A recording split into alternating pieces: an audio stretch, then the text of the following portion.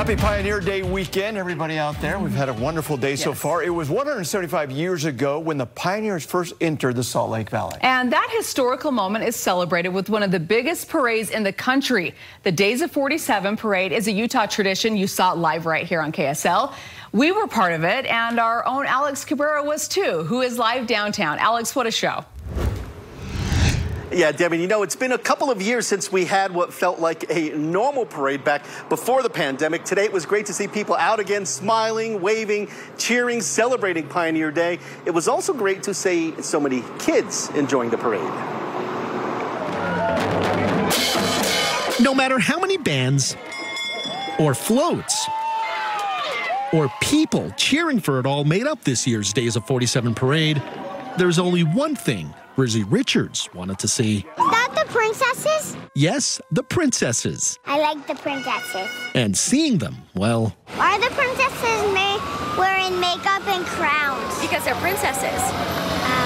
Kids during parades often have more questions Who is she? than the number of floats in a parade. Mommy, what is this for? But that's kind of what the Days of 47 parade is all about. Learning about Utah's heritage, from the pioneers first entering the Salt Lake Valley 175 years ago to now.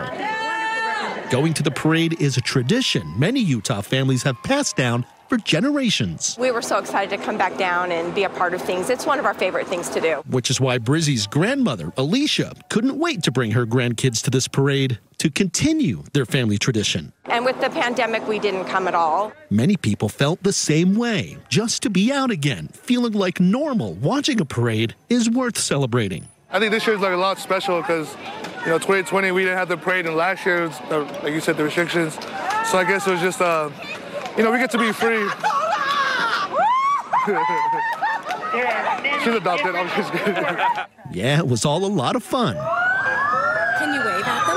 They'll wave at you. Especially when you get to see princesses. Why is there just 2 girls?